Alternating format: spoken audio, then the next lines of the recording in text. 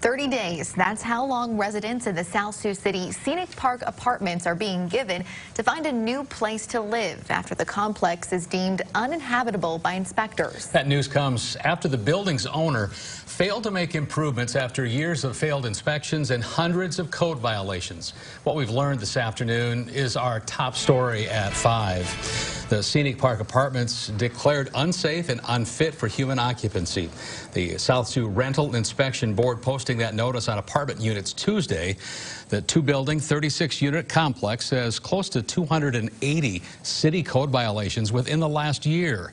The property owner was notified yesterday that everyone living there in the apartments will need to vacate within 30 days. The city, along with the Rental Inspection Board, giving tenants a list of resources that they could use to help during that transition. But the folks we talked to today said that's not enough.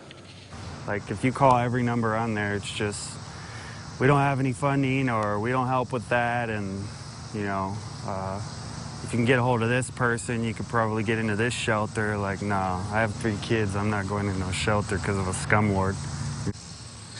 Now, we spoke to the chairperson of that Rental Inspection Board. He tells us that after years of violations and empty promises to fix the problems from that property owner, the board was just left with no other choice. The board has been very patient, promises made, things not coming through. And so it wasn't something that was taken lightly by any stretch of the imagination.